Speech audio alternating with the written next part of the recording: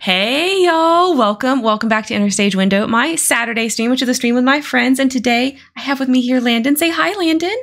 Hi, Landon. Oh my gosh, Landon, what are we talking? Why are we like all rainbows? Oh my gosh, like what's going on? We're talking about two of my favorite topics. We're talking about gay and Harry Potter. Oh my god. Yes. So if you were wondering why we're all rainbows in November, it's not June, guys. You're not allowed to do rainbows outside of June, but guess what? Yes, we are. We can do rainbows whenever we want. I'm That's not going right. to turn off my queerness for you. That's right. That's right. So I've got Landon representing Slytherin and Gryffindor today, and I myself am representing Ravenclaw and Hufflepuff because in our world the houses are silly and everyone should be hanging out together. Yes. All right. Yeah. So let's get started. But first, we haven't done this in a little while because we've had a lot of themed episodes. But it's November. We're thinking of things that we're grateful for. So Karen, tell me something good that's happened to you this week. Something you're thankful for, or a favorite thing of this week, even if it's not in theme. Oh, okay. Yes. Okay. So just yesterday, the new Pokemon came out, Pokemon Scarlet and Violet, and I did try to stream it all day yesterday. Unfortunately, the game did give me simulation sickness, but I've been playing it handheld successfully, no problem. It is simultaneously the best and worst Pokemon game I've ever played. I absolutely love it. Best gameplay ever. But unfortunately, there's a lot of performance and graphical issues, hence the simulation sickness that I got yesterday, which make it so that it barely runs. It barely runs. They were a little too ambitious there, but I am really loving it. And I do plan after stream today. Well, I got to do a couple other things after stream, but at some point, I am going to make a VC for us in the cafe for anybody else playing Pokemon. I know there are several of you, so if you are playing Pokemon, you want to hang out with me VC, you are welcome to come and use that VC and do that because I would love to play with you. There is some co-op stuff available in this game. So for this week, that is what I'm grateful for. I'm grateful to have a new Pokemon game, even though it's a hot mess. So yes. Landon is frozen. Oh no. Well, welcome in, Rar. How are you doing? As we wait for Landon's Zoom to catch back up. I know you were playing Pokemon too. You said someone had gotten it for you. Did you get Scarlet or did you get Violet? I got Violet personally, and I've gotten through about 9 of the challenges. Landon, you're back. Hello. I am. I'm so sorry. Fuck Spectrum. Fuck Spectrum for real. This is just going to be the mood for the day. I can tell. You got Scarlet. Okay, you got Scarlet. Awesome. Well, we will have to play together so that I can get your version's exclusives and you can get my version's exclusives. So that's my favorite thing for this week. Landon, what was your favorite thing this week or something you're grateful for? I like that. I mean, I'm grateful for a lot of things, but I have to say, I'm going to do a shout out here. For those of you who have watched the stream, you know that I love a good Starbucks drink. And Starbucks actually went on strike this week. The workers at Starbucks were on strike. And so it was really fun to be able to support my friends who were striking in over workers being able to join the union and the evil company that is Starbucks. Asking them to actually come to the table for fair and open negotiation. And from everything that I've heard, the strike did make an impact. So we'll see. There might be another one in the future. And if so, please support your local Starbuckses. If you don't know what's going on, Starbucks workers are trying to unionize and a company doesn't want its employees to unionize because that usually means that they have to pay more. Yes, a lot of districts and stores for Starbucks have successfully unionized. So I'm so happy to hear that your area store or stores, I don't know if it's whether it's one or more, but I'm so happy to hear they're following suit. The ones that have done so have been very successful. Yeah, I think that this was a regional strike. Over 100 stores in New England went on strike. So really hoping that that will make an impact for the stores all over here. But like I said, I'm a Starbucks whore, which means that I've made a lot of friends in the place, and it was just really cool to see that work and knowing that like there's a lot of things and a lot of power that we can change this evil capitalist hellscape that we live in. If we try. Yes, we have the power. We just have to exercise it. And Yes. and I know it's hard. Not all of us can afford to strike. So when I see a group of workers getting together and being able to do that, it's always like really nice news. So I'm so glad to hear that. I hope that over the coming months or over the next year, as more and more Starbucks stores are doing that, I can say the same thing about my area's Starbucks. Not yet, but I hope to be able to in the future. I hope so too. So Yes. it was just something that made me smile a little bit and wanted to wear and raise awareness of. I love that. I love that.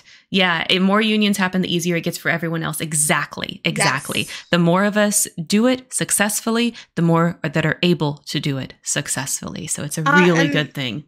And just reminding people that unions hold companies accountable. They're one of the few things that can and do. So really, really trying to get it involved in more places and in more stores and getting it like especially in the retail sphere and the food in the food sphere would be awesome. Absolutely. Absolutely. All right. Well, let's go ahead and get into it today. We are having a Harry Potter fandom episode today. We're going to talk about gay stuff in Harry Potter. Okay.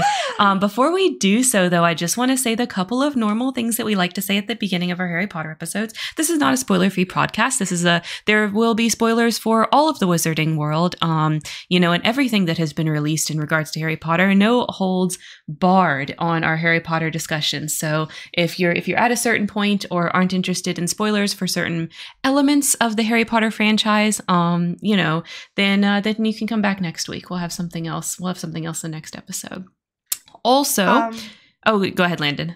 I was going to say, just also as a reminder, there might be heavy topics involved, including homophobia in this one, because we know that JKR is not only a raging homophobic, but also a TERF. And fuck TERFs. Absolutely. Fuck TERFs. So there might be triggering stuff, and Harry Potter itself, as you know, is all about cycles of abuse. So that might easily come up as well. If that's a problem for you, then that's okay. We'll see you later.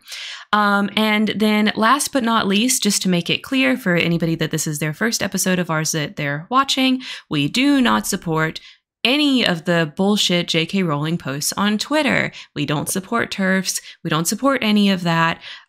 So we will ask, what we always ask is, we would absolutely love your support, and you're welcome to support us today in the same ways that you do for those of you guys that do support us. However, we would very much appreciate it if you took the money today that you had planned on spending on a sub or bits or anything like that and donate it to a fund that supports your local queer youth, particularly transgender youth. Trevor Project is our favorite one, but if you have a different favorite one, that's fine too.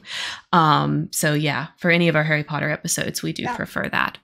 And I'll just throw this out there to remind you that the holidays are coming up. So looking at local shelters and local queer organizations in your town or in the large city next to you will save lives this holiday season. So really look into either volunteering your time or volunteering your money if you are willing and able to do so. Yep. And I don't know how it is in your area or any of our listeners' areas, but in my area, I'm in the Deep South. We don't have a huge amount of queer affirming organizations, but our YMCA, funny enough, actually does quite a lot for our queer youth. So if you cannot find an appropriate organization in your area, you might just want to take a peek at what your Y is doing. They might be doing some good stuff for your queer youth. Absolutely. And there will always be like funds around in almost any major city in the United States, even in more conservative areas. Yes. That will directly help trans youth navigate this difficult time for people. Absolutely. Absolutely. All right. So the thesis of today, I'm going to give us a thesis statement. Okay. Harry Potter is queer. Okay. Harry Potter is queer. That is our thesis statement for everything that we're going to talk about today. And this is a special pet episode, I would say, for Landon. So this is going to be a very Landon heavy episode. She had asked to make sure that we do a Harry Potter is gay episode like way back last year. And we had always wanted to do it, but there was always something that was was like, well, we actually really need to talk about this and we're not quite there yet. And, you know, there's other things that are more relevant to what we're talking about, which is funny. We'll get into that in a little bit too, about why that happened, but it's here finally. Harry Potter is queer. Okay. Yes.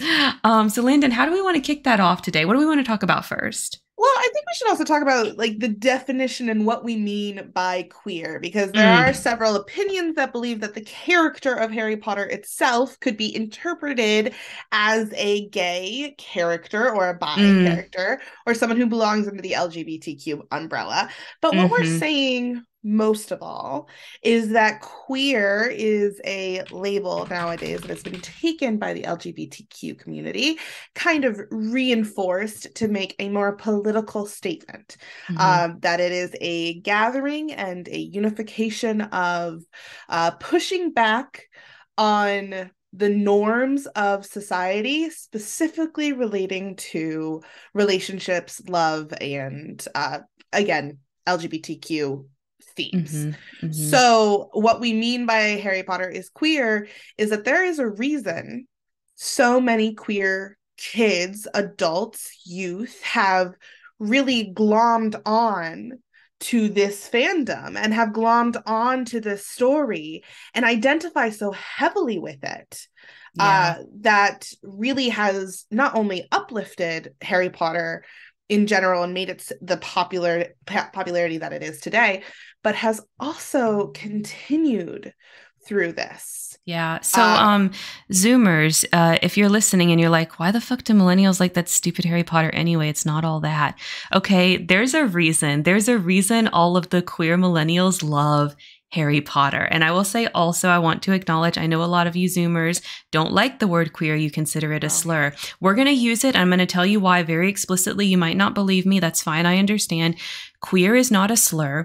The idea of the word queer being a slur was started by TERFs on Tumblr when you were too young to remember. That's just the truth. I was there. And so, you know, just a little bit of trust me, bro energy. I know, but queer is not a slur. TERFs on Tumblr made that up and spread that crap around. Queer is a beautiful umbrella term. That's why when you go to college, for a lot of you that are college aged or a little bit older, you will know the classes are called queer studies. That's why, because it's an umbrella term for gay people, and it has been for a really long time. So we're going to continue to say queer because that is really truly what we mean when we're talking about Harry Potter. It's not just about sexuality. It's also about alternative lifestyles. It's also about gender. It's about all of those things. Yes. And then that is the important part too, is that queer is not just LGBTQ focused. It is also covers the umbrella of non-monogamy. It covers the umbrella of gender, exploration and expression. And also just kind of all things that differ from the norms of American society. Yeah. It's kind of like the opposite of saying hetero cis. Hetero cis. Yes, exactly. Yeah. And that's also what makes it so undefinable. But speaking as someone who identifies underneath the queer umbrella, I'm gonna say whatever word I want. Leave me alone. Exactly, Rar. It means that I don't. Okay, so I just love this comment, so I want to read it out. Queer makes it so I don't have to say I am probably aromantic, asexual, non-binary who can't figure out how to present correctly. Because that's a lot of words. That's a lot of, and you know what? Here's why I love the word queer and why I identify Harry Potter with queer so much is because I am somebody that really rejects a lot of labels. I don't like the idea of me being able to say I'm XYZ, and then in your mind you conjure all of these things that means. Without getting to know me. I want people to do the work to get to know me. And I feel like queer doesn't tell you anything other than not cishet, you know? So that's why I really like it.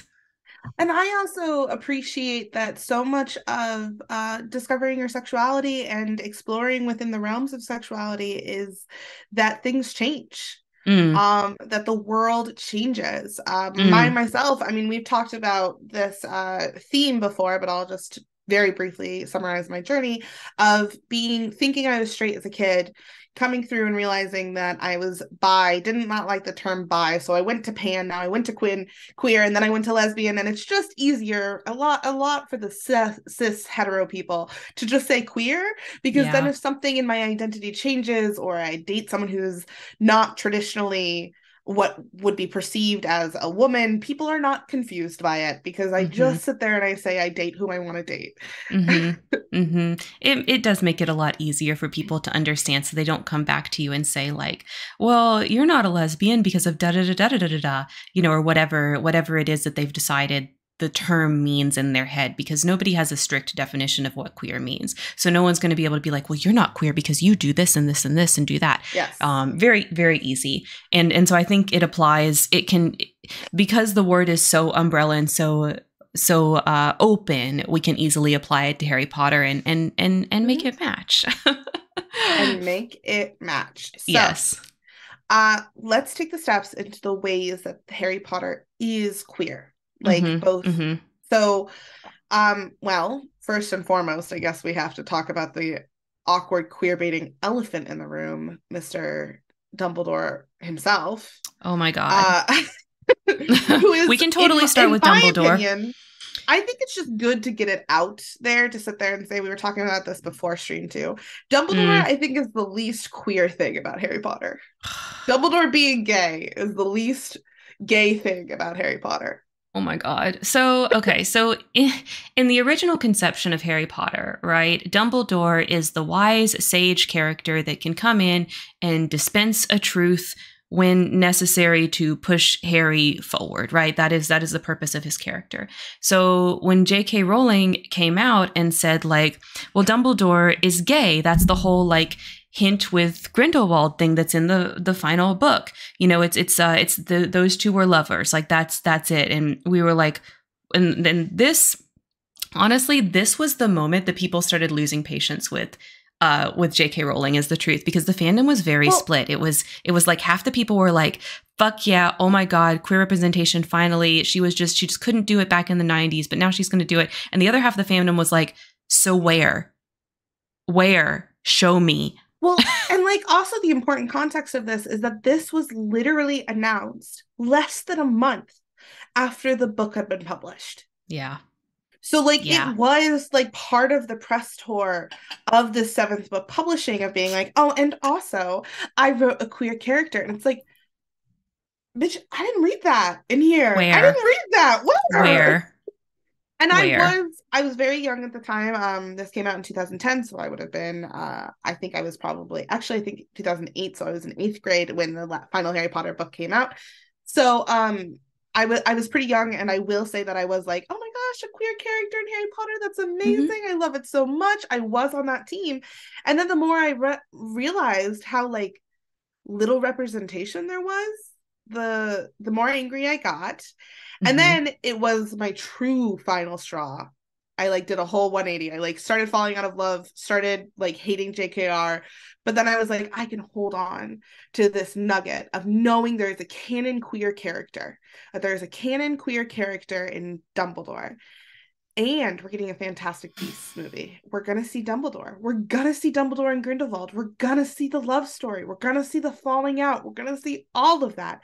And then I get one movie with no mention at all.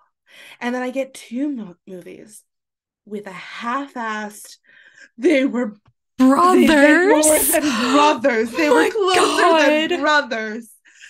Sort of bullshit queer baiting that like screamed to all the queer kids in the room of like, oh yeah, this is gay. But plausible deniability of being like, we didn't write anything gay. We're not like that. Oh, no. It was like the no homo. It was so no homo. It was so no homo. No homo. And then people got angry. So in this final movie, they have a half-assed scene between Mads Mikkelsen and Jude Law basically being like, I loved you. And then that's it. Robbed two of the hottest old men in Hollywood, and we don't even get to see them kiss. Disgusting. I can't believe it. And it's just like, okay, so I want to go to this comment that Rar is making about how the old mentor character doesn't need to have a sexuality. Exactly. He doesn't. Okay. So let me tell you of a franchise that's garbage, but actually did this well. Obi-Wan. Obi-Wan doesn't need a sexuality. He doesn't need a sexuality. Okay. But did you watch the new Obi-Wan series? You don't have to. It's not very good. However, the only reason it exists is basically to prop up the Obikins. Okay. In this series, Obi-Wan is obsessed with Anakin. It is very heated. It is it is almost sexual. They don't go there, okay? I don't want to get your hopes up. They don't go there. But I know an Obi-Kin wrote that. Okay, an Obi-Kin wrote that. You know, and if J.K. Rowling had just never been like, Dumbledore's gay, by the way, we could have had this amazing Dumbledore and Grindelwald fandom. This amazing Dumbledore and Grindelwald fandom that she just like, you know, just chopped the head off of instantly by doing this bullshit press tour. It was not needed.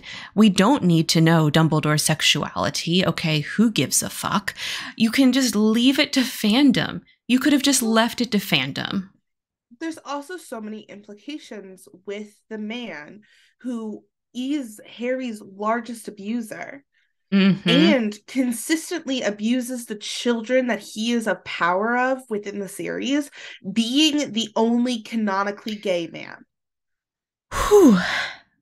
Which is, of course, something that JKR didn't realize at the time, right? Because we have to remember, in the context of this, JKR does believe that Dumbledore is the heroic good guy. He is worthy. He is the most good character that ever existed. He is the hero, the martyr, the every person wants to be, right? He is the best wizard in the world. So that inherent, like, it's not purposeful, but it speaks a lot to her subconsciousness to decide that this character, the character that consistently and constantly manipulates children, is the person who is gay and holds power over them.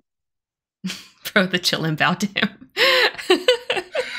Okay, can we talk about Grindelwald specifically for a second? Because I have a thought. Okay, so, as far as like the overall idea that Grindelwald is your big bad of World War I and Voldemort is your big bad of World War II. This is a concept that existed for a long time in Harry Potter. J.K. Rowling doesn't plan, we know this, but this element has been there for a long time as far as her kind of background ideas of the world. Okay. Grindelwald is probably actually the gayest character. Yeah. He in Harry Potter, okay? The gayest character in Harry Potter is the big bad, okay? And then we get to Wizarding World War II, okay, with Voldemort. It's the big bad. And Voldemort is the character that most rejects his own identity that he was born with and tries to create a new identity. Who else does that? That is what trans people go through, rejecting the identity they were given at birth and creating a new identity for themselves. I cannot unsee this now that I have seen it, that J.K. Rowling's two main villains are what she thinks of gay people and what she thinks of trans people. And now you can see it too. And I'm sorry, but I can't unsee it, and I didn't want to bring you this pain, but I have to, because that's the truth. It's the subconscious of the writer existing in a story. Like, was this an allegory that was on purpose? No, she didn't do it on purpose. She just is that bigoted. But she's telling on herself, and it really shows like how much she doesn't like how much she villainizes what is a huge part of the fandom in the world that she created. It's tragic. So when we say that Dumbledore is the least queer thing about Harry Potter, I just think that we need to understand that, as this is where we're coming from. This is the opinion that this show has taken. Yeah. And we're sticking by it. And we're not happy about it. You know, we're not happy about it. I I slightly disagree. You know me. And for those of you who might not in the chat, uh I love more character background for characters, the Mm, better. I don't mind knowing the sexuality of Dumbledore. I like it. I think it adds depth. I think it adds character. I like that it adds thought. mm, But when it's just thrown out there, and then like also attached to tragedy, because again, this is a man who, okay, fell in love with a man who ended up being the worst, like going against the war, leading to the thousands of slaughters of thousands of muggles. hmm Like, so Dumbledore is in love with a man who is truly the definition of evil, hmm loses that love, is consistently manipulated by him, loses that love, and then spends the rest of his life alone as like the tragic gay character manipulating children. Like, that sucks. So I don't mind knowing. It's just like put thought into it, make it a hmm full-blooded idea, hmm show it in the character prior to the post-book interviews. hmm And then when you continuously make more content involving that character, have it be involved in the fucking story. Yeah. Yeah. Like I don't need the author to come out during their press tour and say Dumbledore was gay. What I need is a line in the book saying Dumbledore's ex-boyfriend Grindelwald. That's Or what that ex-lover. yeah, or Or whatever. Ex-husband. I don't care. I don't care the specifics. It doesn't matter.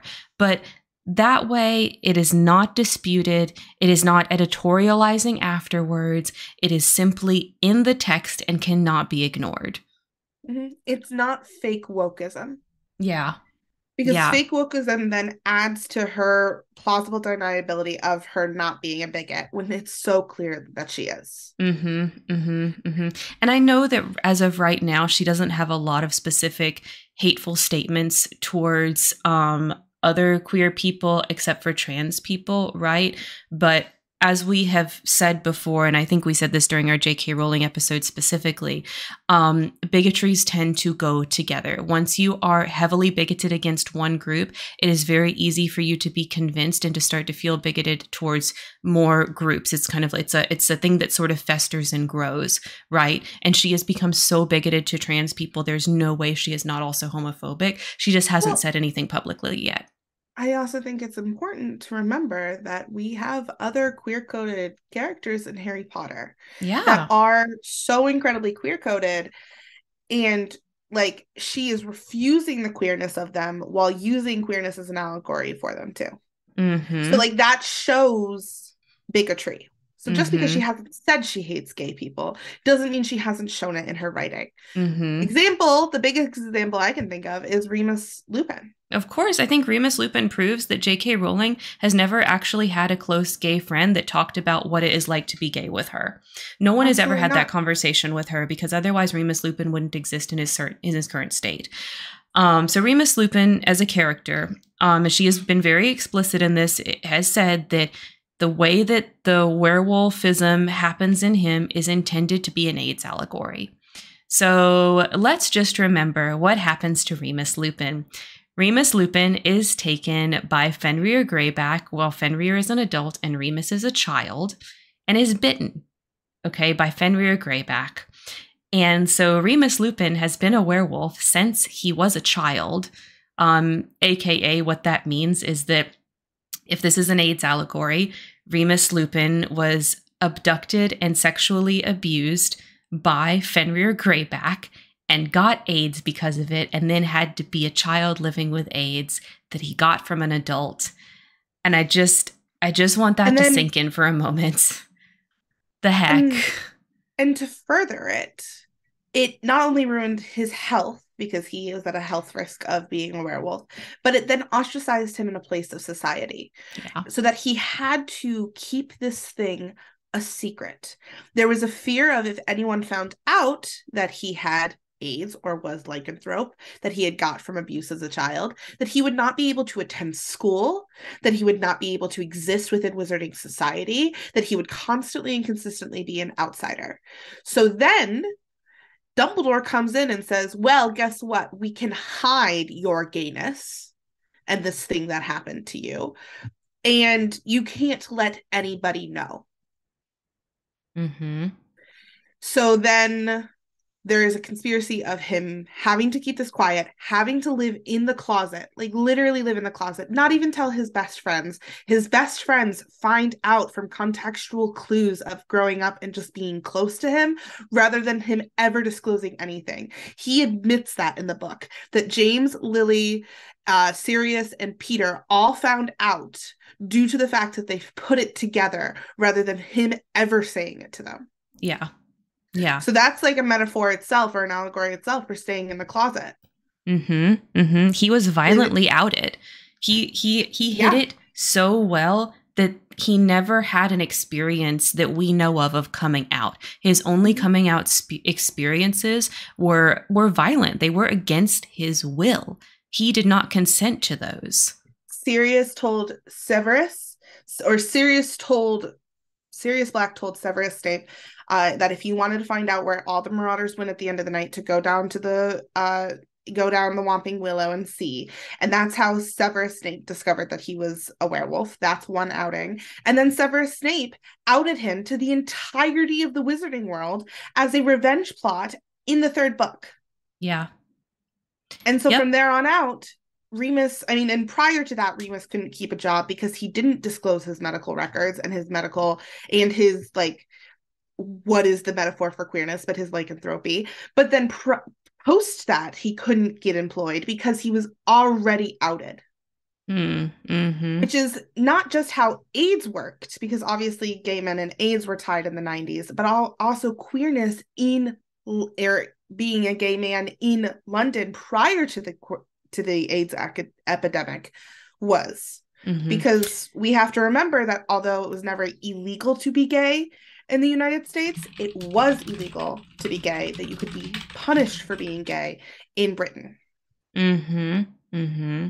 Yep. So Remus has all of these experiences that are negative, and then J.K. Rowling has the gall to say that there is no homophobia or that type of bigotry in the Wizarding world. So in the Wizarding world, we're expected to believe that the only bigotry that exists is due to blood status. There is no racial bigotry. There is no sexuality bigotry. There is no gendered bigotry. That doesn't exist. The only bigotry is your blood status. And yet she writes this metaphor for AIDS that puts our poor character that has it in the most horrible situation. You expect me to believe that this world does not have any other types of bigotry? It just doesn't make any sense. It has all the same bigotry that our world has, and then some. That's the only thing that makes any sense. And it really shows her hand on how the progression of Remus's story goes, because you have other side characters and other characters in Harry Potter that have tragedy but have a happy ending. Yes. Remus Lupin ends up having a kid that he will never know because he dies.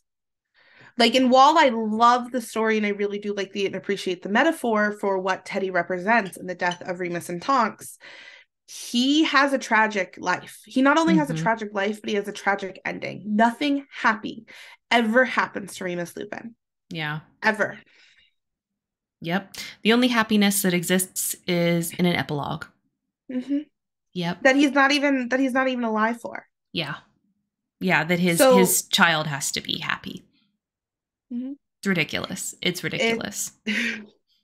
It is beyond ridiculous. And then, of course, you have like the lycanthropy, carrying out the lycanthropy metaphor.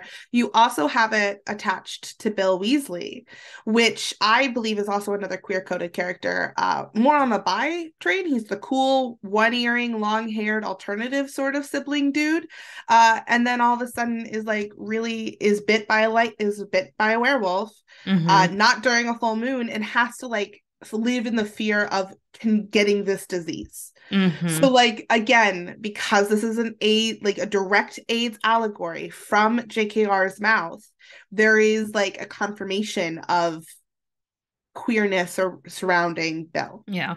And it also ties queerness to sexual assault in a very explicit way. There is no examples of characters who are like, I am a werewolf and I'm super proud about that. And it's an important part of my identity. There's nobody that says, I wasn't born a werewolf, but I want to be. There is nobody that is like that. The only character we have that's proud to be a werewolf and is interested in that is Fenrir Greyback. And Fenrir Greyback's whole shtick is that he likes kids. That's it. That's all of his character. He's a villain, is a one-note villain, and he's scary. And what's scary about him is that he has a penchant for kids. So let's just think about that for a moment. So the only character that is happy with their lycanthropy and thinks that's a good part of their life is the pedo. That's it. That's all we have. Bill's not happy that he's a werewolf. He accepts it, but he's not happy about it. He's not happy he was bitten. It's just a thing he has to live with. You know, the only character that we have is Teddy in the epilogue. That's it. And we don't really get to follow him very much because we only have him in the epilogue and then just in like a little bit of extra writing. Well, right? Also, there's no ever confirmation that Teddy, there is a fear that Teddy will inherit lycanthrope traits, but there's no confirmation of it in our the fandom just thinks he does. So yeah, the fandom has written that he does, and the fandom has written him also being a queer character. So fascinating how we do it too. Yep. And then I also wanted to mention the other, in my opinion, very obviously queer-coded character, and that would be Draco Malfoy. You have a boy who is being raised underneath pressure, who is described in a very feminine way.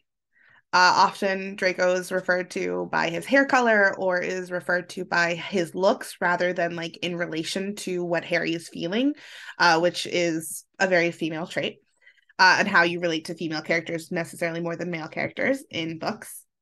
And is put under pressure to live up to the expectations of his parents and cracks underneath that pressure.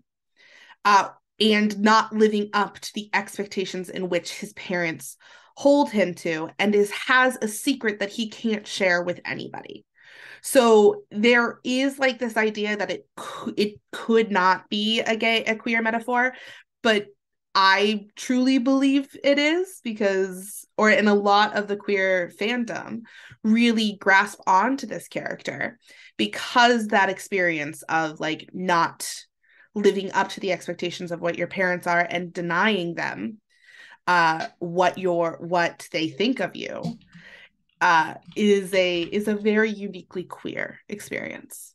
Yeah, I think there's a reason that a lot of the queer fandom for Harry Potter, a lot of those people are very into Harry and Draco as a ship. Very into it. And I think what Landon just described is kind of why.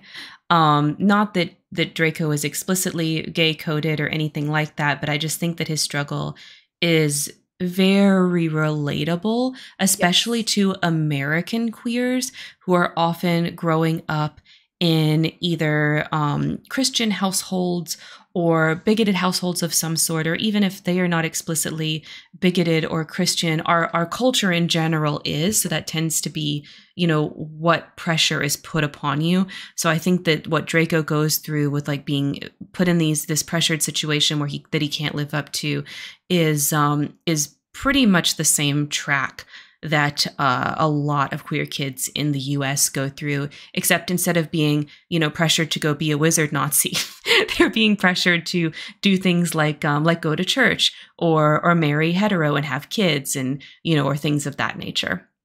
I read Draco as a femme non-binary, and most of my sisters a reread. Very interesting way to look at the character. Yes, I think that is a valid interpretation of his character. There's a lot about the way that Harry describes him that I think I can see it, I can see it.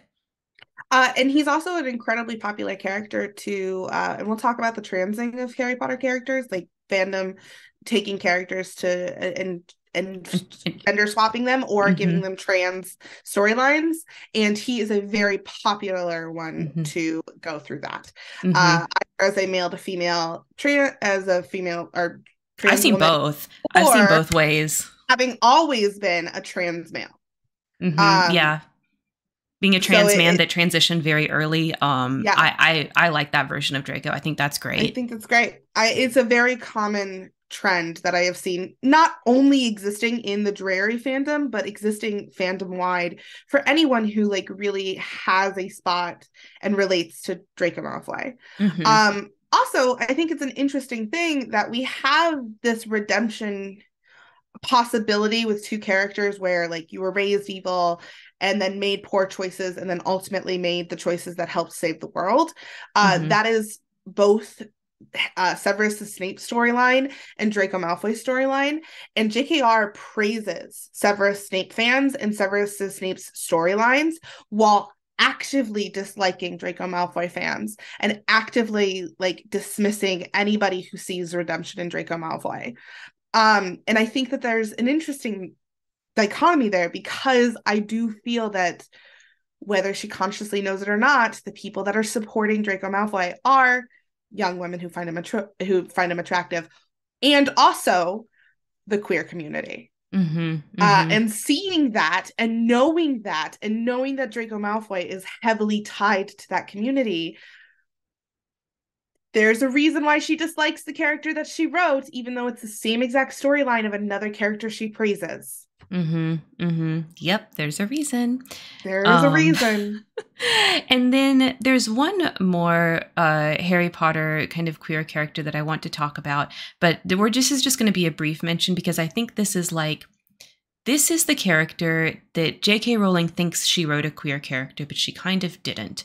And that would be Tonks. Okay, so Tonks is a metamorph magus. She can change her features at will. This is like the perfect chance to really show how, for J.K. Rowling to have shown how she actually feels about trans people if she truly loves them. And what we end up with is a character who basically she kind of forces a little bit Lupin to become heterosexual. And if she really wanted Lupin, like let's take this in J.K. Rowling's world, okay? Because full disclosure, I am both into Remadora and Wolfstar, so not specific alliances there for me. Yep. And so when it comes to Remus Lupin's character, if his lycanthropy is like an AIDS allegory and he's supposed to be a gay man or whatever, what that means is that Tonks comes in and bullies him into marrying her. And then they both die. So we never get to find out if that was really like a decision he truly, would have stuck with for a long term, if Tonks really would have liked him long term and things like that, right? And so if J.K. Rowling is telling the truth that she always intended for Remus to be gay, then why the fuck is the last thing his character does is to marry Tonks and have a kid with her? If she really intended this, then why? Which is also something that he never said he wanted. He never, at any indication, did Remus Lupin. And I understand that we're seeing the story from a kid's perspective about an adult, and Harry is oblivious to all things. Yes. But there is nothing consistent in third book Remus Lupin wanting a family and wanting a kid and wanting to get married. There's nothing about it. Yeah. He has had no desire to do so. I mean, it just goes to show how much that she troped Remus Lupin, that she really was like, oh, we're just going to write this character as an allegory and not give him any meat beyond that. Mm-hmm. Because it feels so dysregulating when in the sixth book it is revealed that he's been in a romantic relationship with a woman who has been written queer, who in my opinion is the ultimate definition of a non-binary character, and is all of a sudden in a heteronormative straight relationship with a kid on the way. Because this is the thing is, because we just recently reread the last book, okay? And you know what? Bill and Fleur's relationship feels way more queer to me than Remus and Tonks does. And just the way that it's written. And so what that basically means is J.K. Rowling is saying, hey, gay people, you can be straight too and happy and die happy. And I don't like that as much as I love Rimadora and I love Tonks, and she's one of my all-time favorite characters in the books. If you look at it from the perspective of Remus's character arc, what J.K. Rowling is saying about gay people is not good. It's not good. No. It's not good. Oh, well, thank you so much for the lurk, Blue. We love our lurkers here, but it's okay if we say something you want to type while you're lurking, that's okay too. That's okay. Yes. Oh, from your homework. Oh, okay. I see that. Yeah. So when it comes to Harry Potter, those are the main characters that we see that are kind of like, they have something in canon that is very explicitly queer. I also will say I do want to throw Luna Lovegood in that. Oh yeah. Too. Luna Lovegood, I feel, is written as a very queer character, but the purpose of her is to feel abnormal and weird and ostracized. So like that's also a thing to just like throw in there, to sit there and be like, okay, the other incredibly queer character is the outsider. Yeah, but like every character in Harry Potter that we know anything about is like been put upon by society in some way, and all of those characters you can add a queer lens to, because queer people are so marginalized in our society.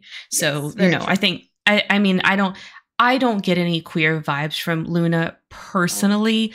I think I get more like neurodivergent type of vibes, things like that. I get neurodivergent kind of vibes from her too, but you know what? The Luna Ginny friendship screams yeah. Oh yeah, like, yeah. That is like, so I'm here for that. Maybe it's not Luna, maybe it's the combination of, neurodivergent creative girlfriend with the sports jock girlfriend. Like such a trope. and that kind of leads us into what we were going to talk about, like the relationships that are queer coded. There are specific relationships that like stand out as queer relationships. Purposeful, obviously Grindelwald and Dumbledore being one of them, and not purposeful as well. Wolfstar being one, which is an incredibly popular ship. Sometimes it's hard to talk about these ships because there's such high emotions attached to the fandom with them. Yeah, if you were there, like Vietnam flashbacks. Well, here's the thing, and I feel so bad for people that were hardcore Wolfstar, because there was no reason while the books were coming out and while the movies were coming out for us to think that they weren't right. That Wolfstar fans weren't 100% right, and that Remus really was gonna in the end be like, this whole thing, I was gay the whole time, and I'm gonna die with a husband or whatever, right? And obviously that's not what happens. He gets with Tonks, but there was no reason for any of us to think, based on everything J.K. Rowling had said about the AIDS allegory, based on everything that we had read in the books about Remus and about Sirius, that Wolfstar, when they were kids, was not real. Like, people really believed that in the 6th and 7th books that we were going to get some kind of flashback that proved Wolfstar was real. And there was no reason to doubt it at the time. There really wasn't. So I understand. I understand how the hardcore Wolfstar fans feel. And I think that we throw around the word queer baited quite a lot, but there's a couple of relationships in the Harry Potter fandom that, like, no, I think these are legit queer baits, and I think Dumbledore and Grindelwald is one of them and Wolfstar is the other. I think those fans were legit queer baited for real. Yeah, because there really isn't a moment until JKR put Remus Lupin in a straight relationship. And Landon's frozen again. Yes, I think so, for sure. When it comes to these relationships that, you're built up over time based on what's been said in interviews and what's been said in canon, that there's going to be a queer reveal. There's going to be a queer reveal. There's going to be a queer reveal. It's not like, I think about like other things that people accuse of queer baiting, and it's not the same. Okay, it's not the same. Like, I'll think of a really recent example that is just straight up not queer baiting. There was what's this free spell in Harry Potter? It's her internet. She's gonna come back and be like, "Fuck Spectrum." But in Harry Potter, it's real. It's real queer baiting. It's not like, oh, now we've got two Karens. That's cool. That's cool. She'll be back in a second. Let me just hide her camera. There we go. She'll be back in a second. So, so we think of, for example, people insisting that queer actors play queer characters, which is great. But what that turns into is queer actors being forced to out themselves and say, like, I am gay, actually. And that's not cool. And that's not queer baiting, by the way. Like, we've got to stop doing that. We've got to stop asking for actors to do that. Landon, welcome back, friend. Can you talk? We can't hear you, though. Zoom can't hear you. Oh, I know. I was cussing up a storm and I was like, if they start hearing me while I'm cussing up a storm and I'm still frozen, I don't want that. So I put it on mute. But, well, you're back. Okay, so what were you saying? We literally only heard the first few words and then you froze. Oh, so fun. Let's see if I can get this this thought process back. Yeah, there was no proof in any of the books that J.K. Rowling or that Sirius Black and Remus Lupin weren't in a romantic relationship when they were little or when they were younger until Remus was thrown in a relationship of a straight relationship. Mm-hmm. And I genuinely do believe that was a choice made as a deniability for Wolfstar. Yeah. Because Wolfstar got big really quickly. Yeah. And there is no way that you can write, especially with a dead character at that point, a story and sit there and be like, oh yeah, Remus, Sirius and I were the best of friends and only platonic and never fucked at all. And you can't do that. You can't. But what you can do is marry the man off and have him have a child. Mm-hmm. And we know that J.K. Rowling does this. She writes things to basically be like, stop saying this is the way it is. I'm going to go right the opposite. Like, literally, Fantastic Beasts exists because people kept going, J.K. Rowling, why didn't the wizards stop World War II? Like, and so she's like, okay, fine, here we go. Here's why they didn't stop it. And she's done this multiple times. And I agree. I think Remadora exists because J.K. Rowling was annoyed with the Wolfstars. I think that's true. That's true. So yeah, she does this quite a lot. Unfortunately, Landon, is it unfortunate? I don't know. James and Snape? Yeah, it's a fine ship. There's nothing wrong with it. It's just not popular. It's dreary. Just when they're It's not dreary. Oh my god. It's not. Y'all, it's not easy to trigger Landon, but there are certain things and I just know, and then I just say it.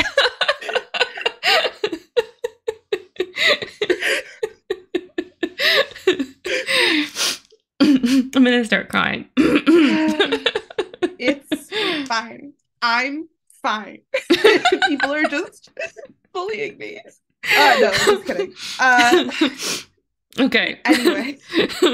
Anyway, yeah, I agree. I think Remadora partially exists to say fuck you to Wolfstars. I don't think that's incorrect. Yeah. No, I think that was the total reason. It was because she did string it along. She did, and I don't think she meant to write it queer. Like, I think that it's like one of those things where it wasn't purposely queer baited. Mm-hmm. It just was heightened until it grew too big, and then she wanted to shut down the gays. And so she figured out how to do that because again, we know that she feels incredibly protective over her characters. She does, like, in interviews, in how she reacted with Severus Snape, in what she's written and how she's written characters, we know that she doesn't like when characters are interpreted outside of her thought process and her things.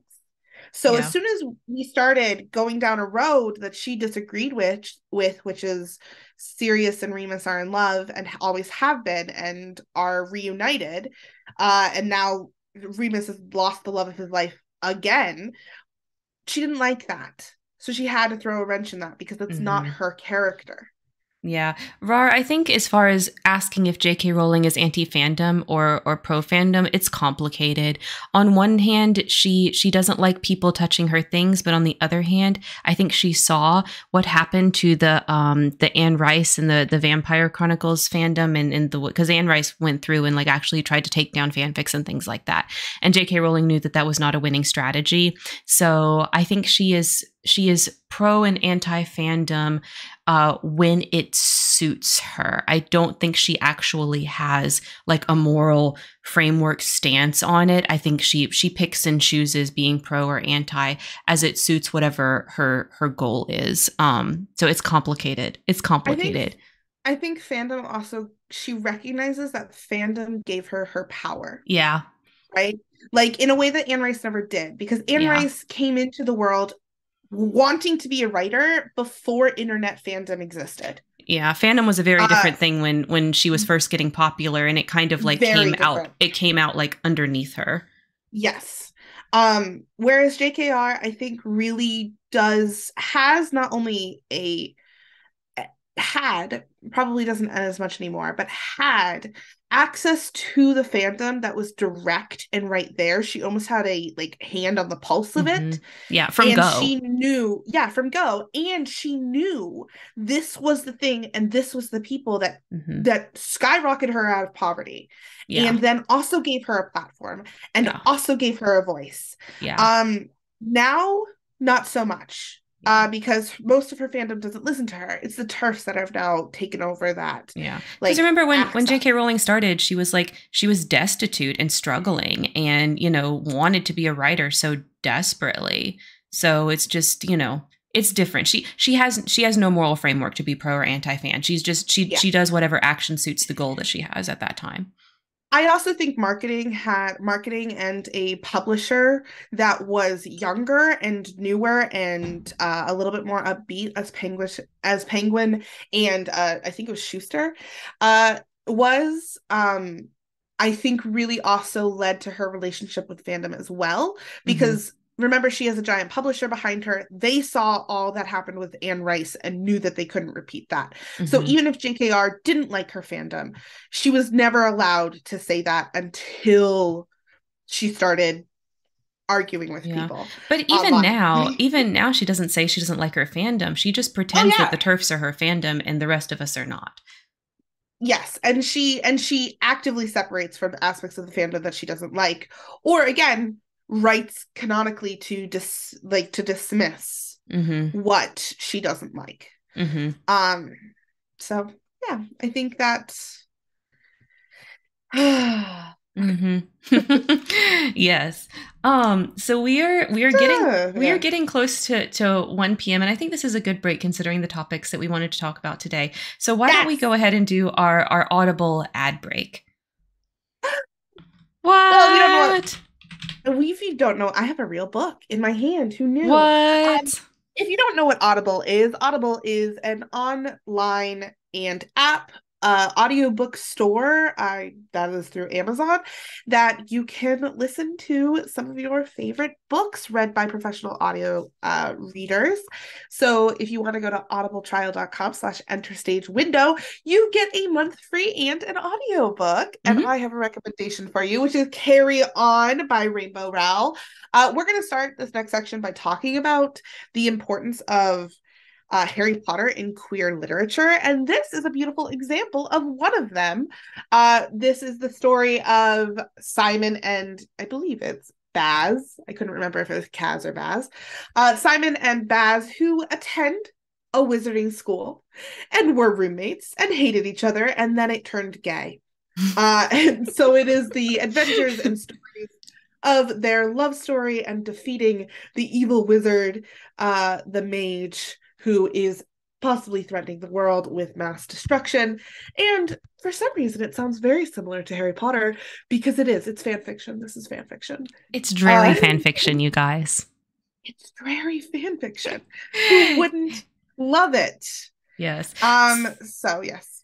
So audibletrial.com/interstage window. If you go there and sign up for your free 30 days, you help support the show and we would really appreciate it. And this is a service that I do personally use and support. I don't got time to read words, so I listen to them. So I actually do use Audible quite a bit for my actual reading and I highly recommend it. So if you're interested, audibletrial.com/interstage window. And it's an important weekly reminder to remind you that listening to an audiobook is the same thing as reading a book. You are still reading. The people who sit there and say that I don't really read books, I just listen to Audible, that is the same thing. It's the same thing. You're still engaging with prose, which is at the end of the day what's important when it comes to reading. So if you want a way to multitask and also read, Audible is a great way to do that. That's right. Yes. So what about it? So Landon, you know quite a lot about this because you read quite a lot of this type of genre, and Harry Potter just comes up over and over and over. What's up with that when it comes to queer literature? It just awkwardly exists in and by awkwardly I mean wonderfully exists in both contemporary and speculative fiction. So you have two main genres that exist, which is contemporary. It is what happens in modern day. It is what our world is very based off of. No magic, anything like that, and it takes place within the last 10 years and into the future of the next 5. So it's modern day storytelling. And then you have speculative, which is your sci-fi and fantasy romances. And the direct references that exist in so much of YA and new adult queer literature about Harry Potter is insane. One of the most famous examples, which has actually recently been taken out as a reference and a reaction to TERF statements by J.K. Rowling, is in the book Red, White, and Royal Blue, which is currently being made into a movie, where the two characters are modern day characters who both love Harry Potter and talk about the queerness of the characters within Harry Potter and relate to the characters within Harry Potter. You have several other books that do very similarly. It's very popular kind of go-to reference in a lot of stories that are contemporary. And while that's important to know because Harry Potter is such a universal book series that a lot of people can relate to, the fact that it shows up as consistently as it does within queer literature is amazing. And that is because it is an essential part of queer stories and relating to queer characters. And it's just that interesting thing. And then, of course, you have books like Carry On. You have books like Sarah J. Maas. You have other stories that are really based off of Harry Potter itself and tropes that exist and are based directly off of Harry Potter that are also queer related. And it just shows where these queer stories stem from and where their seed was planted is Harry Potter, which is part of what makes Harry Potter queer. Yeah. Because there is inspiration taken from the source. And it's very common nowadays to get something published where you wrote a fanfic and then kind of like scrubbed the serial numbers off as it will and then published it as like a changed version of that fanfic. That is very common. And lots of these are based on Harry Potter because Harry Potter is one of the largest fanfic producing fandoms. And I think that this is very obvious when you think about even Harry himself from the beginning, because what happens in Harry Potter is that Harry learns that he's not like other kids. He's a wizard, actually. And so he comes out of the closet. Quite literally, he lives in the closet under the stairs in the first book, and he comes out of the closet. And it should be no surprise then why kids that feel put upon in life are going to connect with him. And almost all queer kids feel this way, feel strange in some way. So of course, Harry Potter has a huge queer fanfic base, more so than even everything else, because of course, a lot of fanfic is queer.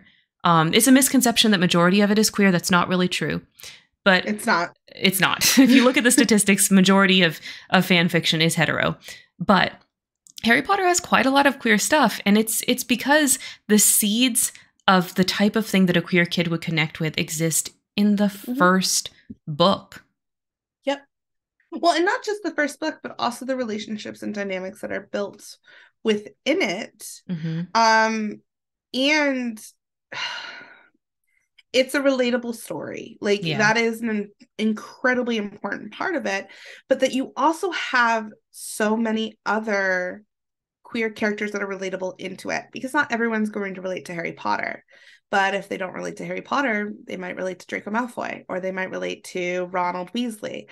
And obviously, not all of these characters are queer coded, but because it is a queer loving story and a place that people who do view themselves as LGBTQ gather and stem from, being able to have those references are almost a code in itself. Mm-hmm. Like, you read, I got a list. I made a list. I forgot to pull it up. So you read, they both die in the end. The Last Night of the Telegraph Club, Love, Simon, Simon versus the Homo sapien agendas. All of these books have direct Harry Potter references in them. Mm-hmm.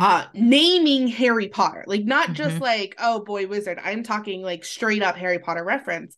And that is a flag to not only the reader, but also other people who consider themselves under the LGBTQ fandom, to sit there and be like, hey, I see you too. I was in the same boat.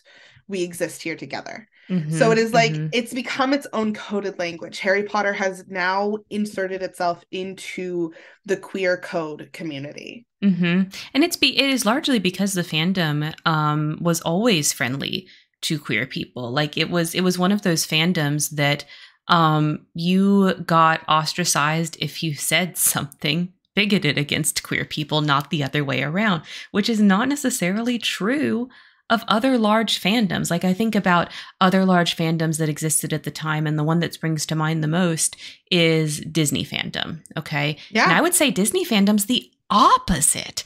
Like, you are not allowed to talk about that type of stuff on the Disney forums in the early 2000s because they were very conservative. You were told things like, shut up, we don't want to hear about that, let's good vibes only, type of stuff. And we didn't say good vibes only in 2004. Okay. But you get what I'm saying. But that's not true in the Harry Potter fandom. In the Harry Potter fandom, my experience was largely the opposite, where when people came in and said vaguely bigoted things, everyone was like, shut up. It was the other way around. Instead of when people came in and wanted to talk about progressive things, they were told to shut up. So the Harry Potter fandom, regardless of what's in the source material, regardless of J.K. Rowling herself, has been queer since the beginning. Yes, it has. Yep. So there's no wonder that there's so much queer contemporary literature that directly references Harry Potter, because I'm sure they grew up and had the exact same experiences largely that we had. Yeah, and just knowing that those are two different like things, that the speculative fiction, where it's all the fantasy and stuff like that, comes from the Harry Potter fan fiction realm, and then the contemporary is flagging for other fans and other people who exist within that world. Mm-hmm. And it is interesting, like, because I know that we talked about like Gen Z or Zoomers being like really tired of us talking about queer, and also tired of people talking about labels, but there's also like this level of them also being tired of us talking about Harry Potter. And it's a Venn diagram. There's a Venn diagram happening, because guess what? A lot of the people who are talking about Harry Potter still are queer. Yeah. And that is a flag of safety. That is a flag of the communities, and a way that we talk to each other, because in 2004 it was mm-hmm. a kind space, but also because it is so ingrained in our safety mm-hmm. and in our growing up that it's an interesting Venn diagram. Yeah. And I think it is changing because of J.K. Rowling, and a lot of people are like, well, I want to distance myself from Harry Potter now, and I have a lot of feelings from that. We're gonna have an episode talking about the state of the Harry Potter fandom in December where we can go into that. But for years and years and years, it really is until very recently that it was, and there's a lot of people still clinging to that, and I can 100% understand why, and you know why they feel like they still want to hold that flag, because it's so much easier to hold the flag of saying I'm a Harry Potter fan than to hold the flag of saying I'm gay. And it's also very an interesting dynamic, because there's a lot of people who are also reclaiming Harry Potter away from J.K. Rowling. And again, Mm-hmm. we're going to go more into this during our State of the Union or State of Harry Potter Union sort of like wrap up, but wanting to talk about like how people are reclaiming it, how specifically queer people are still interacting in a world that feels safe, within a fandom that feels safe, in a fandom that they grew from, that they do identify as queer within, while not engaging or trying to engage as little as possible with someone whose views are so drastically anti them and Yeah. anti their existence. Yeah. And so you have things like the transing of Harry Potter characters, Yeah, that's the which main is main thing that I see is like people that absolutely. are not interested in letting go of Harry Potter, but are also not interested in entertaining that J.K. Rowling has anything useful to say in regards to this, are just basically taking Harry Potter and transing it, which is great. I love this. Yeah, and it's taking Harry Potter characters, whether it be in fiction or whether it be, again, revamping it and producing it into something else, or talking about it in queer literature, Hmm. and critiquing it in queer literature, or turning it. So, like in Red, White, Royal, Blue, talking about how Draco and Harry were gay for each other. Like, Hmm. obviously, something that didn't happen canonically, but something that is a very large part of the queer Harry Potter fan base, and Hmm. then now exists within another fan base of itself. So, Hmm. like, taking those small things and reclaiming it in the framing of queerness Hmm. is Hmm. incredibly fun. and really part of like that. We don't care about JKR. She can be Hmm. abhorrent, and yes, she has money, and yes, that is still causing harm, but we can take characters and make them trans in fan fiction. We can do it in our art, and we can do it in publishable works that actively reference these books that are supposed to have hate towards us. Hmm. It is blue. It is just standard fandom stuff, but I've seen an absolute explosion in, I guess you could say, trans. I'm using it as a verb here, but transing Harry Potter characters in fan fiction and fan art. I really didn't see a lot of that, to be honest. Like when it came to Harry Potter, the only time I really saw anyone doing anything trans with Harry Potter was about Tonks. That was it. I never really saw a lot of it, but in the past few years, I've seen a lot of trans Draco, especially. Yes. And I just never used to really see that. It would always, before it was like a very niche thing, very rare. And now it's kind of like, it pops up quite frequently. Yeah, the tag in AO3 has grown exponentially Hmm. as far as like fan fiction goes. And yes, it is obviously a very like fandom thing to do that, especially like when people relate heavily to a character and then want that character relate even more to them. That is something that exists. But in the recent like probably 3 or 4 years, there's been an explosion towards that. And there's been Hmm. conversations about it. Hmm. And is it everything? No, but it is an interesting realization that we are making, that this is existing within the fandom. And I do think it has a direct response. And I know it's a direct response because I Hmm. know that there are strong people within the fandom who organize specifically, see J.K. Rowling post something and then post something gay or queer as a like reflection or as a response to what she's saying. I Hmm. have artists who have done that with queer and trans characters, and I know for sure of fiction and stories that exist on AO3 that have done that as a like response. Mm-hmm. And because we have someone who is so actively anti-trans, having a fandom that is willing to respond in that way, I think is uniquely Harry Potter. Mm-hmm, mm-hmm. At least Um, it's the only fandom I can, the only like large, massive fandom I can think yes. of that is doing these sorts of things. There are plenty of fandoms that have like tons of trans fans and tons of fans that headcanon the characters as trans and things like that. Our Flag Means Death in particular comes to mind. That's the Mhm. recent like little pirate show. And I see a whole lot of like this character is trans, that character is trans, whatever in that fandom. But that's tiny. That fandom is itty bitty.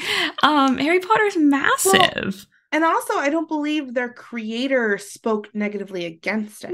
No, Like that's the thing, no. that's the reclaiming part of it, is that Yes. like it truly has been a we are going to turn on our we're going to turn on the creator of this thing and say, I don't fucking care what you believe, Yeah. as an active response to your hurtful and harmful beliefs and tweets.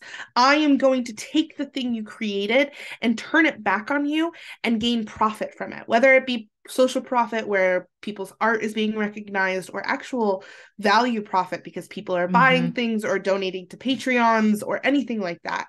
I think that that is an incredibly like cool thing, and it does feel uniquely Harry Potter on this large of an aspect because of, again, that Venn diagram of you got us at the right age, you got the right people, the queer kids have stuck with you, and now we are turning the thing that you are trying to take from us and we are not letting you do it. Yeah. Yeah, exactly. Yeah, Taika Waititi doesn't he doesn't have anything negative to say. He doesn't need to Yes, have anything negative to say about queer people. Yeah, people take that book that we absolutely. just recommended, that's Drarry fanfic that someone turned into a Yeah, real book. It started out as this Drarry is fanfic. so it started out, it's a really cool story. Rainbow Rowell was a huge Harry Potter fan. She wrote a best-selling novel called Fangirl. And the story is about a young girl who's going through her first year of college. It's a fantastic book, one of my favorites. I actually need to reread it this year. Who's going through college, and she writes Harry Potter, quote unquote. It's something, there's like a 7 book series, I can't remember, it's Simon something, and it's a 7 book series in this book that has a worst enemy turned lover, like enemies to lover person. It is clearly Draco Malfoy and Harry Potter, and the author has all but like directly confirmed it because she doesn't want to be sued. And in the story, there are vignettes of this story. And as a response, she published the full Drarry fan fiction that is written in the world of her other novel. And that is directly inspired off of her experience of writing fan fiction, her invalidation that she got from college professors, basically saying like fan fiction isn't an actual form of expression of writing. And then taking a queer story and making sure that it was written because fans who felt the queerness in Harry Potter latched onto it so much. Mm-hmm. Yeah, if you've not looked into it before, you'd be amazed at how many books end up popular pieces of fiction that were originally fanfic. It's Mm-hmm. quite a lot. It's And quite a then, lot. It's very common for people to do that nowadays. yeah. And also, popular fan fiction artists will 100% have Patreons in which that people can support them for their art. They can sell prints because there is nothing directly stolen from J.K. Rowling. It Mm-hmm. is a description of a character. And in these cases, remember, because we're talking about LGBTQ characters or trans characters. Oh no, Frozen again. Anyway, what I think she was going to say was that because we're taking these characters and making them trans or gay, then it's definitely not directly from those characters. You're back. Welcome back, Landon. Bye, thank you. Hi. Yes, no, I think I exactly what you finished were your saying. sentence. I think I finished yours. Exactly what you were Okay. saying. I was saying. Um, so so no, I don't think it is at all sketch in the words that you used, because it's inspired off of all of this. And hmm 100% should also support. I mean, that kind of goes into our next part of supporting queer people. Thank you. Supporting. Spectrum, stop casting Petrificus Totalis on her. My gosh. Someone take away the wand.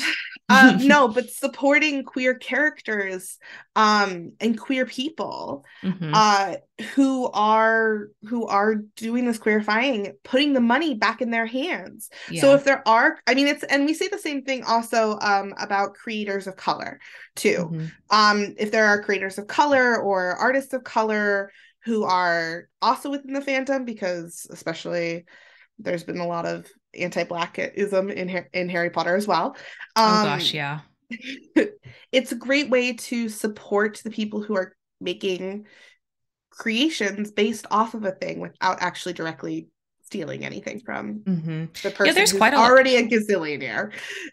There's quite a lot of people that are happy to still purchase fan-made content for Harry Potter, even though they have vowed to not spend any more money on canon Harry Potter content. Right? I do that. Profiting off of someone else. Blue, everyone does. No one's ever had a unique idea ever. So, I mean, that's a whole other episode though. But I got some content on my channel actually about that if you're curious on our opinions about that. Yeah. But I mean, I think it's an important thing to talk about is that, I mean, that's part of fandom. And and fan fiction is different. Fan fiction is stories, like there aren't places that you can support, like AO3 in general. It is illegal to support and pay for fan fiction. Fan art is a separate thing. Anything that is not trademark is public ability to have. Yeah, so you can't take a comic book page and trace it and sell that, but you can create your own art of a comic book character and sell that.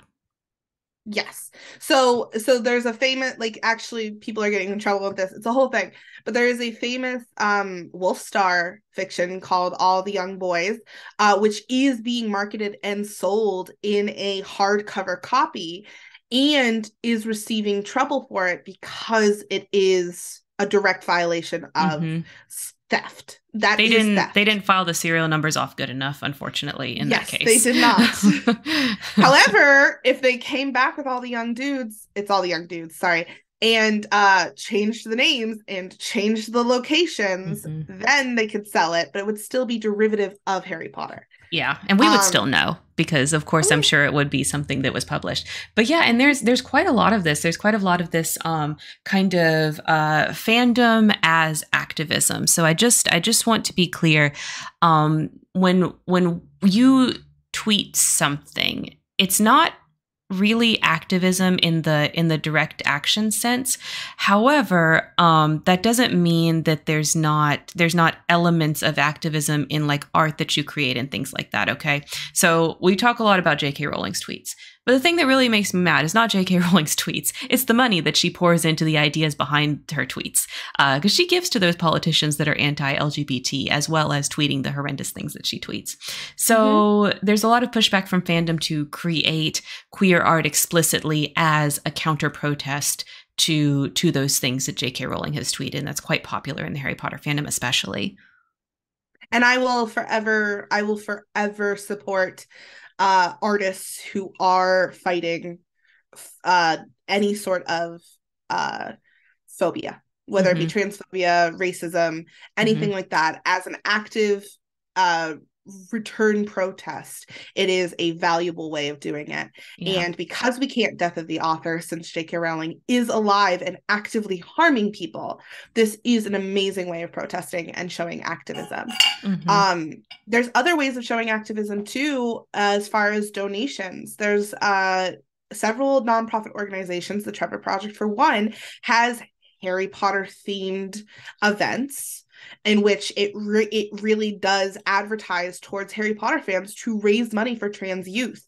The Harry Potter Alliance is also an incredible resource that is trans inclusive, anti-J.K. Rowling, that uses Harry Potter as a way to market itself to support reading in schools, access to warm food and shelter for trans and queer people, as well as really just helping with reading literacy all over the country, in Mm-hmm. poverty, and especially those in areas that have high poverty percentages. Like, Mm-hmm. there are a lot of ways that activism and support of LGBTQ rights has been inspired off of Harry Potter. Mm-hmm. Mm-hmm. Yep. And I think that that all of these things are a good push towards like the world that we want to see, right? And if history is any guide, then the turfs are going to lose in the end. So you know what? You might as well get on the winning side too.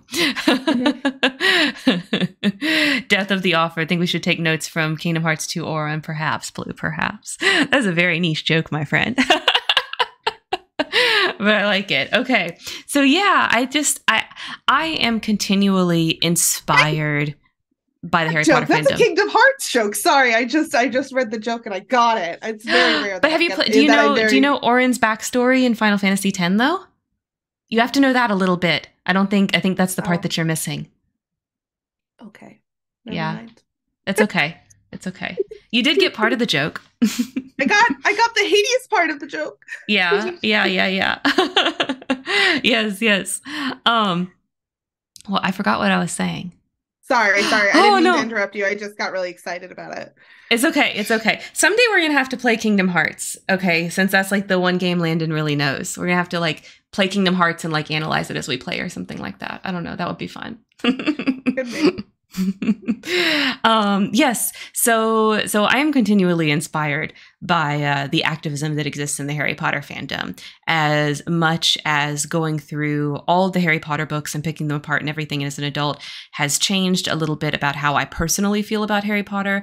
I still, regardless of that, I still feel very inspired by all the different things that the Harry Potter fandom does. The Harry Potter fandom is strong, and I still feel very safe in the fandom.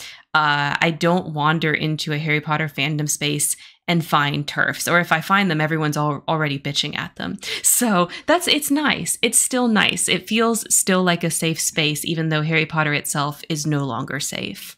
Yeah, it is interesting that a fandom that is surrounded by someone who's so anti-queer is so queer affirming.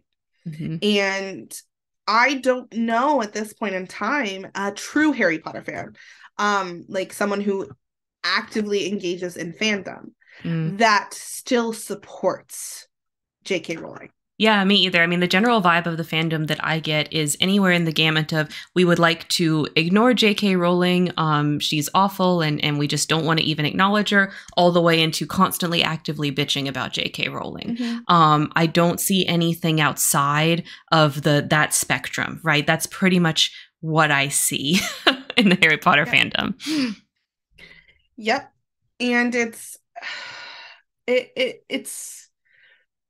part of like building a community. Like that is something that I do truly love about Harry Potter still, is the fandom can gather together and can, even as much rift and rife and ugliness as there has been in the last 20 years of this fandom, we can really truly take this particular issue and agree on it. Yeah, we can. We can. Okay, Landon, I want to talk about the last thing. Are we ready?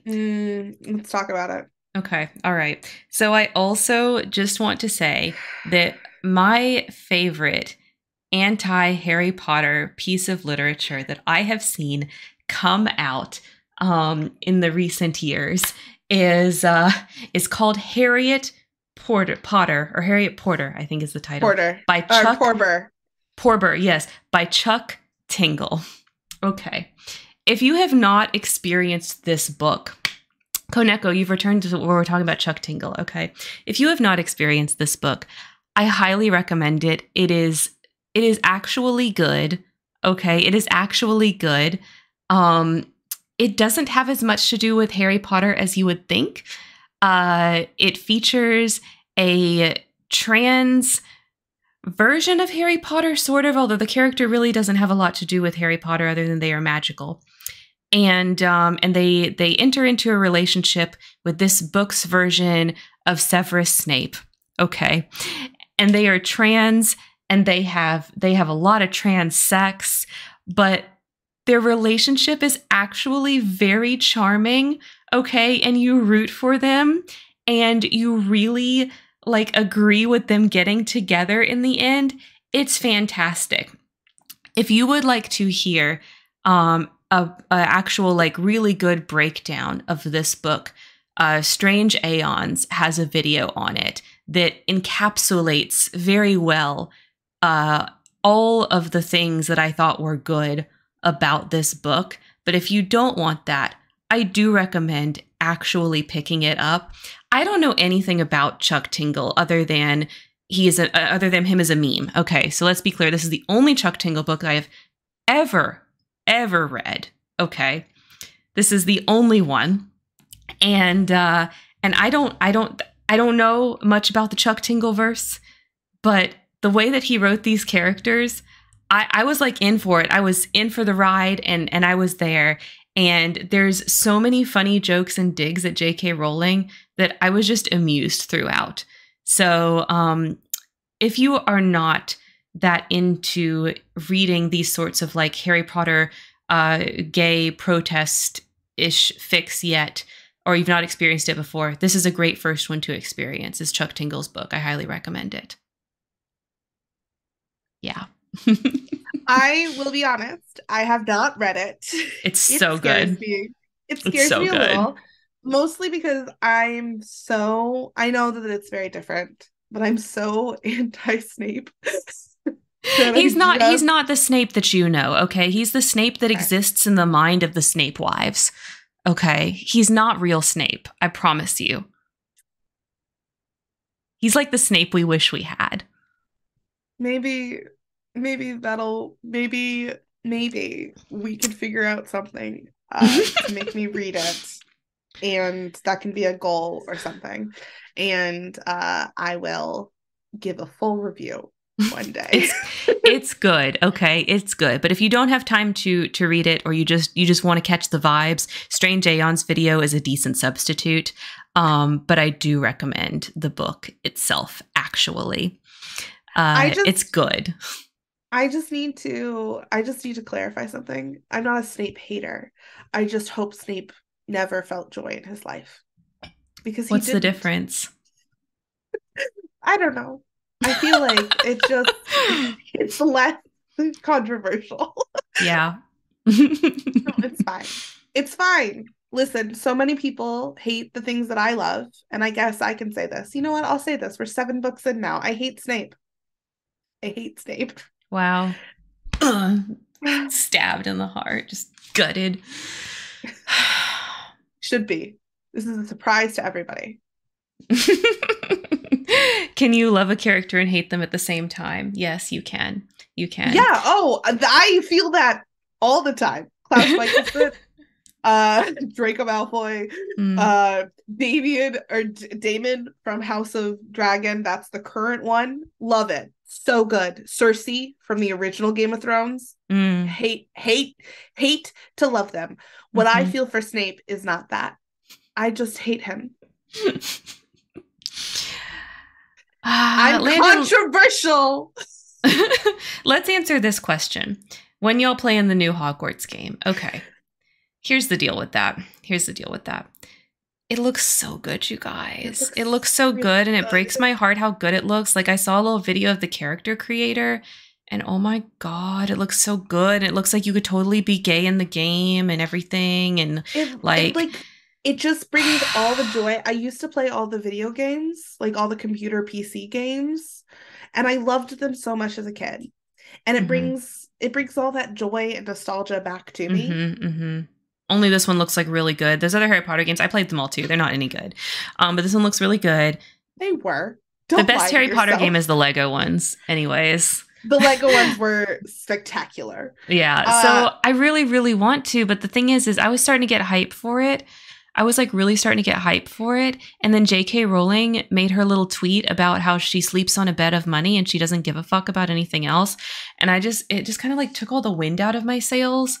You know what I mean? Because I think things like, oh, I can do this. And if I like stream it, and we'll do like a fundraiser stream, and then I can morally feel okay about it and not, feel gross about playing the game. But then she tweets that shit, and I'm just like, I'm not big enough to do a big enough fundraiser to not make me feel gross about it. You know what I mean? Like, I'm just not. And Yeah. I don't know. I want to, and I don't want to at the same time. I'm trying to not think about it too hard. You know what I mean? Try to not think about it too hard. I'm going to play and beat Pokemon. That might keep my attention long enough to where I kind of miss the Harry Potter game train. And I'm okay with that. I kind of want to miss the Hogwarts Legacy's game train and just not even hop on the train. And it was like, oh, well, everyone else is so far in the game and I'll be behind. So why would I want to play? And then I can just be like, oh, that's okay. I don't care anymore. So I don't know, Blue. I have two minds about it. It's a lot. Yeah, I don't know. I mean, Landon, you're not much of a gamer, but I'm sure you've seen the coverage. Yeah, I mean, it's easy for me to ignore games because I'm not a gamer. But I really want to play this game. I'm not going to, but I really want to. So I'll just, play D&D instead because that's what I do with my life.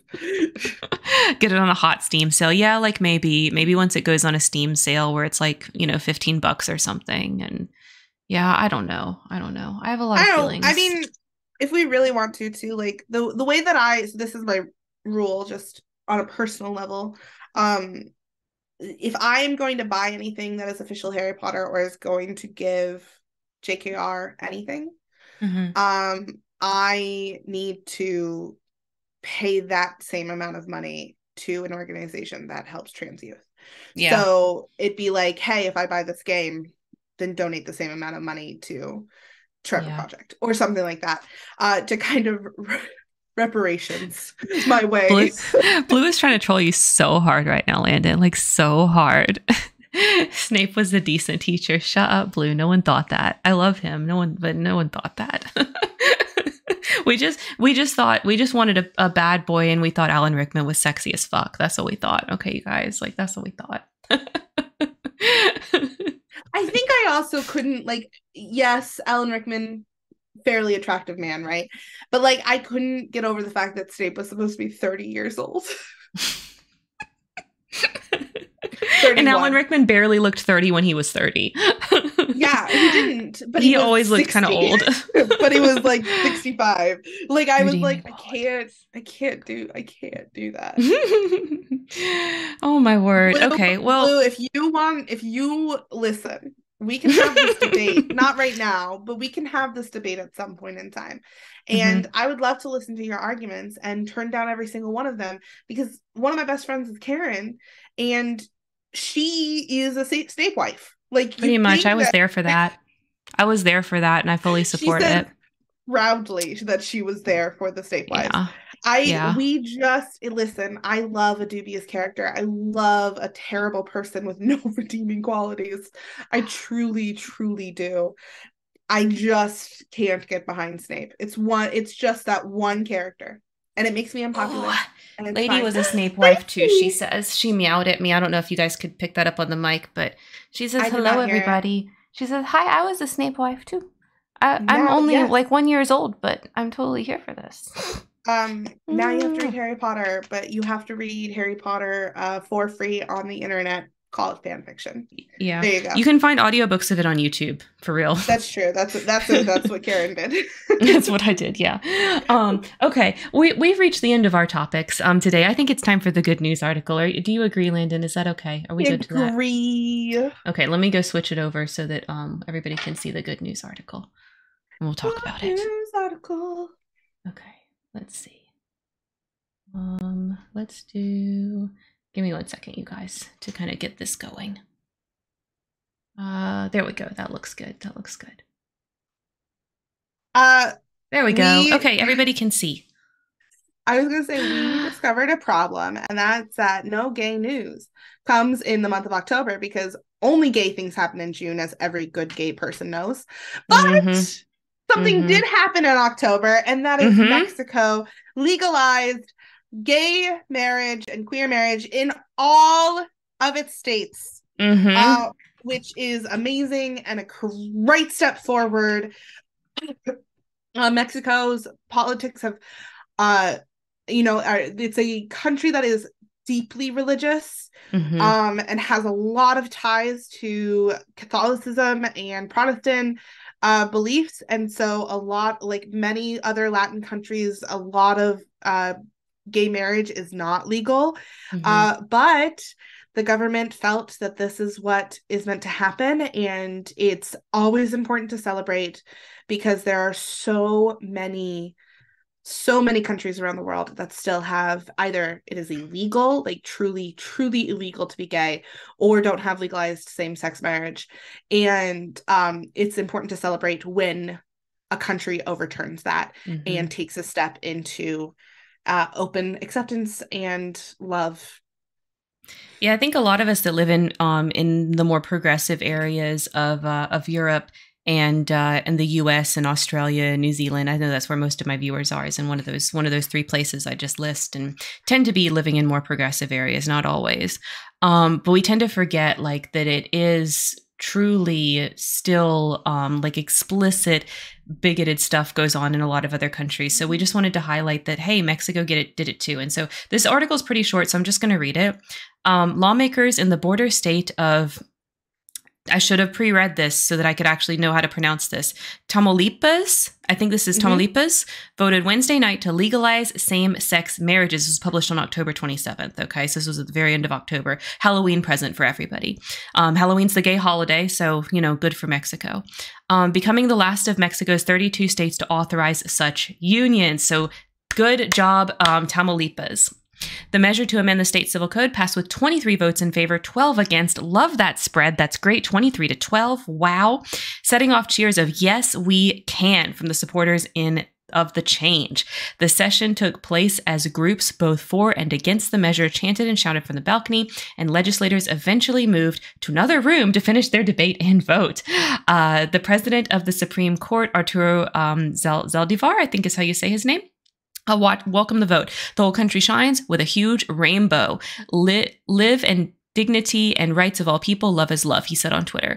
A day earlier, lawmakers of the southern state of Guerrero approved similar legislation allowing same-sex marriage. In 2015, the Supreme Court declared state laws preventing same-sex marriage unconstitutional, but some states took several years to adopt the laws confirming with the ruling. Okay, so this is great news. So there is nowhere in Mexico that you cannot have a same-sex marriage. So good job, Mexico.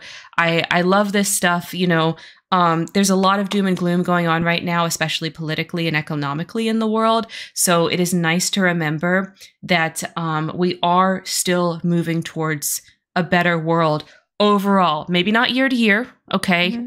But like overall, we are moving in a better direction with more equity for everybody. And this is proof of that. It's good to remember that these things happen. Good things happen.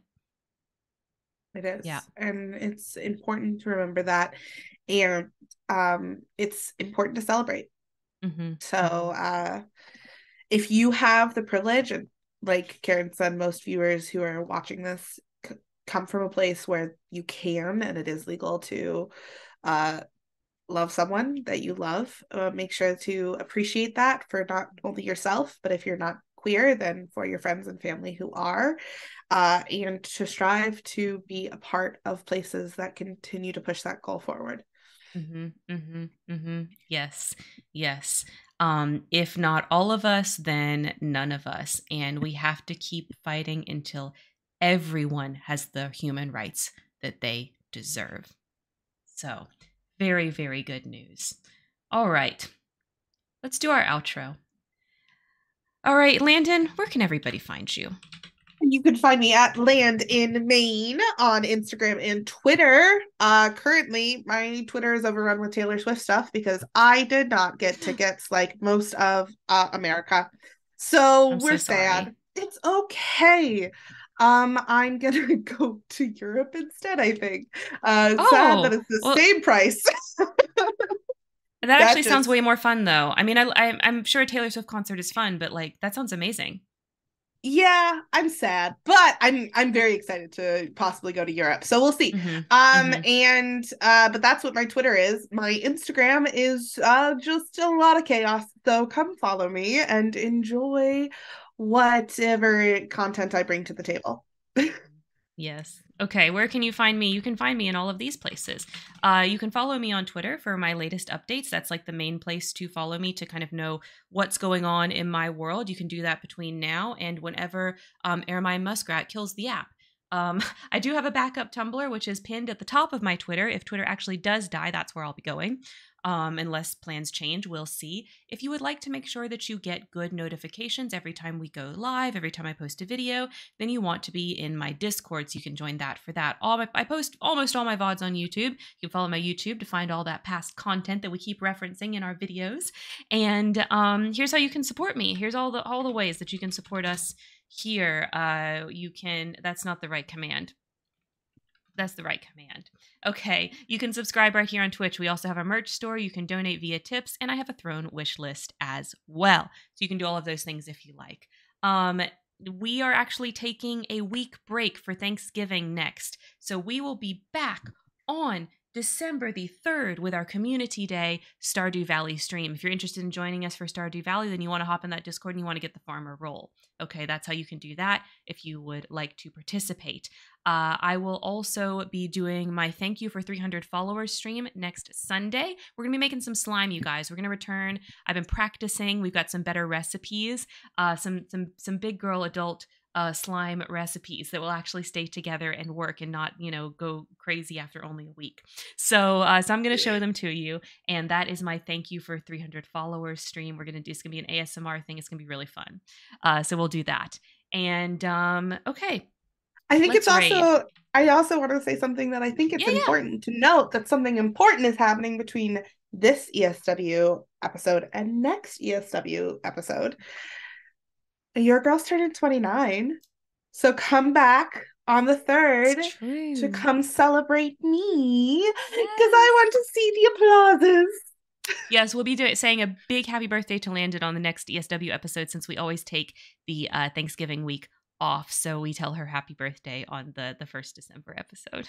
Yeah, Yes. So if you want to say happy birthday to Landon, make sure you come and join for that Stardew Valley stream and tell her happy birthday. it'll be fun. It'll be super fun.